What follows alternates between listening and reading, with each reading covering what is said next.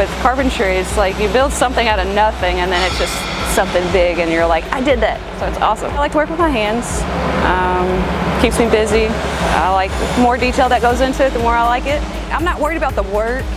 I mean, obviously, like me being a female, like it's gonna be harder for the most part, but I don't have a problem asking for help. The college classes, you don't have to pay for them. You just show up to class. This has been like by far my favorite thing ever that I've ever like tried to do, or am doing, I guess you would say.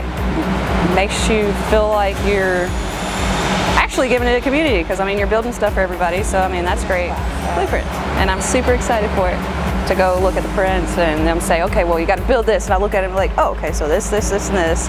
Just being able to read blueprints I think is awesome, so that you're like not waiting around for somebody to tell you how to do something. It's like working with my hands, seeing something that was nothing turn into something, and saying, hey, I did that. I think it's awesome.